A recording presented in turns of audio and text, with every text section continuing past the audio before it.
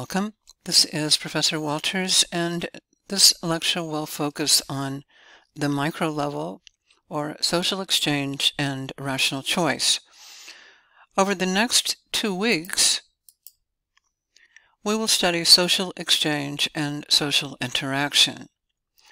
Social exchange concepts and theories remain mainly within the frame of traditional or classic sociology because structure, or social statuses, role sets, and multiple roles are implicit in the basic concepts and theories of social exchange. This is less true of symbolic interaction. So here we can see again the diagram illustrating the multifunctional structure of a large-scale organization. Within the framework of role theory, with social roles and social structures, individuals occupy multiple positions or statuses. With role sets, power and authority are pre-configured as part of the complementary relationships among different statuses. Here is the same role set, hierarchically organized. This is less true with multiple roles and networks, as we will see in Emerson's network theory, Blau's trust and social exchange, Granovetter's strength of weak ties, or Bourdieu's social capital. Nonetheless, it is within the context of social exchanges that power and individual outcomes can be negotiated, even if only within the limited parameters imposed by structure.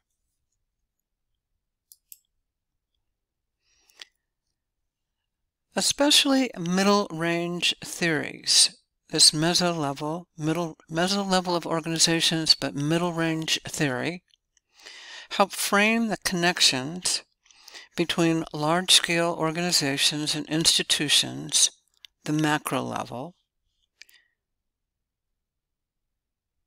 and these micro-level social exchanges and interactions. The large-scale organizations and institutions socially construct statuses and roles within which individual behavior and small group face-to-face interaction is organized and enacted. The meso-level or middle-range theories thus permit precise identification and explanation of how specific structures within organizations or institutions constrain or define they connect the macro and micro levels.